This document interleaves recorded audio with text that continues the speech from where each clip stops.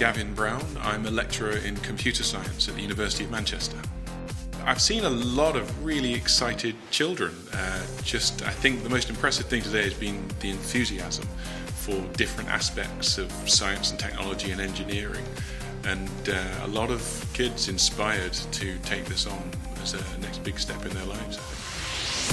There's a very small number of people in the world who enjoy going to work every day, and for everybody that really enjoys going to work every day, there was a turning point in their lives when they saw one thing that inspired them.